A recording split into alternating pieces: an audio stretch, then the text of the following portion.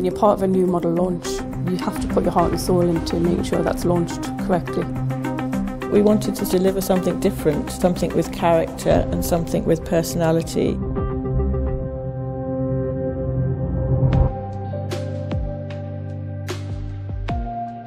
When we started working on the Juke, with the fact that we're offering two-tone for the first time, the possible combinations were huge. The colour choices that we've made, we believe to be the best fitting combinations. The most exciting time is to see the product built up at the factory up in Sunderland. It creates an emotion when you see the Juke. It's really quite special.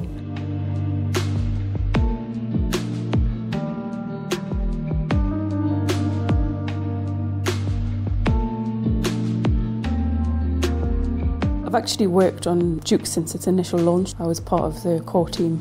I've always felt close to the Juke and a sense of ownership. To launch two-tone for Juke, we needed a brand new process. The car's actually masked by hand to make sure that we get a good clean line between the roof and the body, and then that goes into our new top coat process to have a roof painted. There's a lot of hard work and a lot of energy that goes into making a good quality car.